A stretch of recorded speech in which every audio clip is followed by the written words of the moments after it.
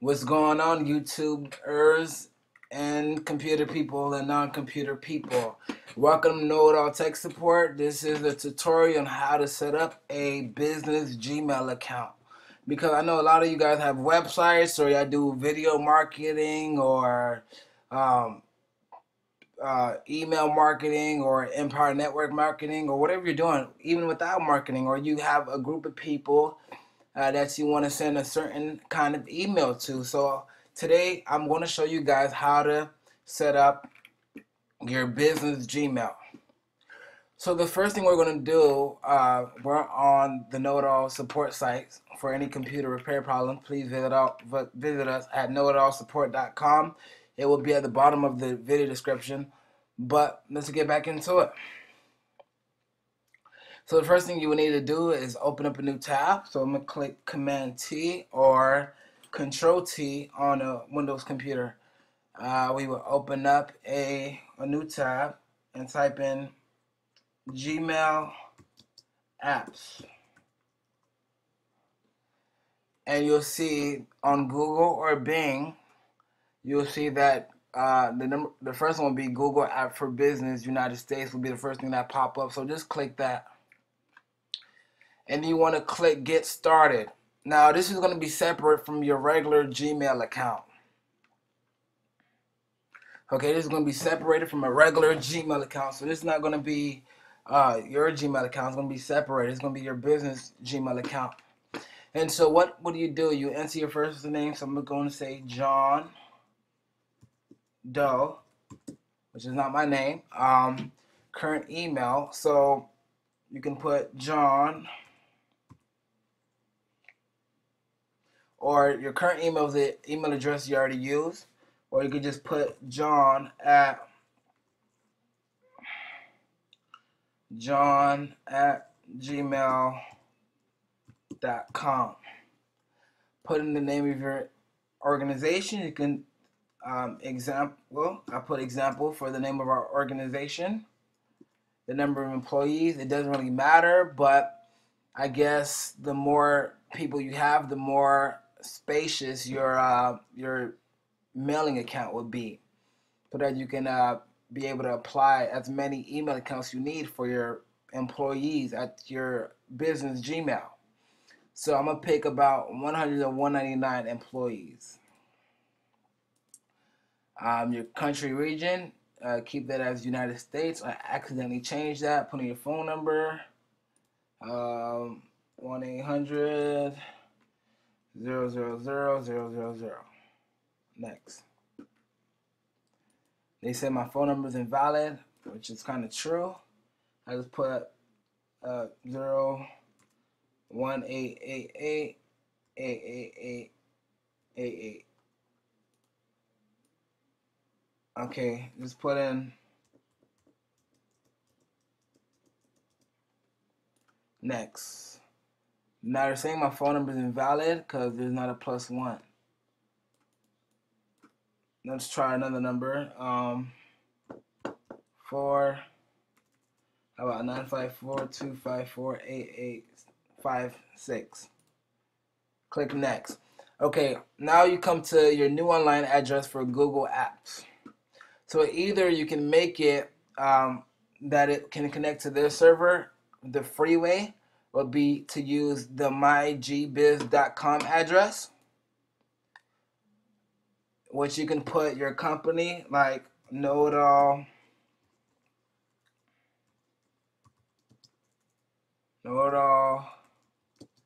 Tech Support, or there's no spaces allowed. Sorry about that. App.mygbiz.com if you want a free domain name from them for your email. But if you can buy your own domain name, you can buy your domain name from Google. Just type in your domain name. I'll put Know It All Tech Support. Know It All Tech Support.com, and you see that my username is not available. Funny thing is I already bought it, so that's kind of funny. We're just going to go with the free one for now. So just use, I would like to use a complimentary my GBiz address. And we're going to press next.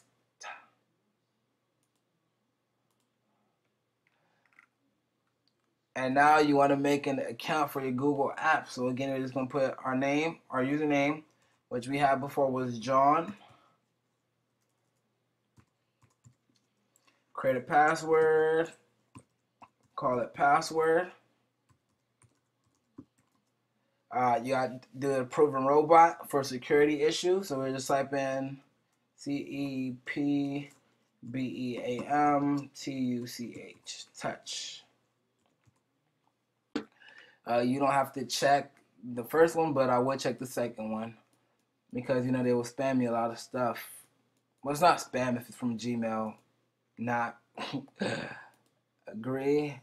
You're setting up your account.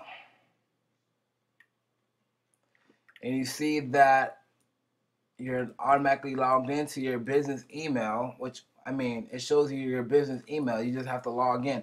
So just type in your username, which we put as John. And our password was password. And everyone sign in. You got to put a verification number. You can put any number you want. I'll just put in my number for, I'll just put in a fake number for now. Or whatever. Let's put in a fake number.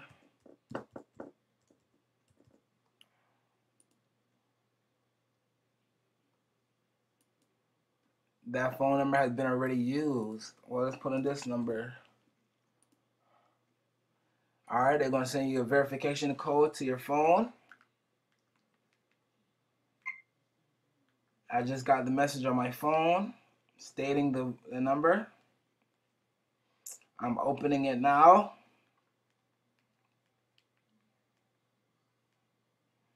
It's going to be from an 813 number, you guys, from an 813 number. And our code here is 959469. And everyone's going to have a different code. It doesn't match. Okay, let's try one more time. 959, no dashes, 464. And again, they want us to log in again because of stupid security system. We have to do it in an amount of minutes. We have to do it in an amount of seconds, actually.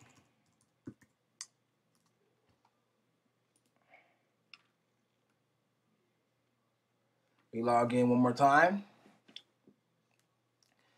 And here we go, guys. We created our business email. Now, you can create different amount of users as you want to for your business. So say I want to create a new user. You go to this add more users button. You'll go to either you can invite user to add themselves, or you can click add a user manually, or you can, if you have a CSV file or what is it called? If you have a CSV file or an Excel file, you can just upload it in here and it will recognize it, or you can just add manually. I'll just put add manually for an example. So you just put Bob Shakalaka for an example, and the email you'll put for Bob is Bob Shack at, you don't have to put that, you can just put Bob Shack, and because he will be a part of your business email. So instead of you just emailing yourself at Know-It-All Tech Support, that's your main email. Well, the main email for your business, you will just put the username. You just put their username, whatever username you want them to put. You'll just put it on there. And we're gonna create a new user. You can also set a password if you want to for him. You don't have to. We'll just use a temporary password for right now. And we'll create the new user. And It'll tell you that the new user is Bob Shack. Their email address is bobshack@know-it-all-tech-support. You can show password. Is it you're gonna have to give Bob his password, which is 83HV7YH9.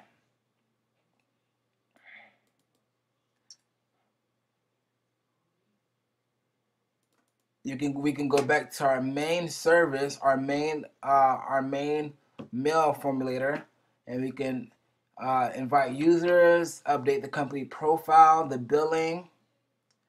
We can add even more Google Apps would be my next video tutorial.